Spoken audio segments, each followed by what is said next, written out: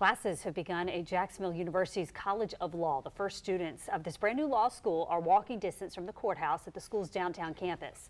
Also taking advantage of the smaller classes and access to Jacksonville's law community. We spoke with one law student who says she is excited for what's to come. I am definitely excited. I mean, this is a once-in-a-lifetime opportunity that not many other law students will get. I'm born and raised in Jacksonville, so to have the opportunity to be a part of a law school in my hometown where I've lived all my life and being a part of the first ever class is just a surreal opportunity, so I'm definitely super excited.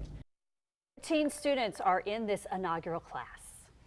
By the way, we want to tell you a little bit more about that too, and that JU is the first new law school in the entire state of Florida in more than 20 years, so it holds that distinction.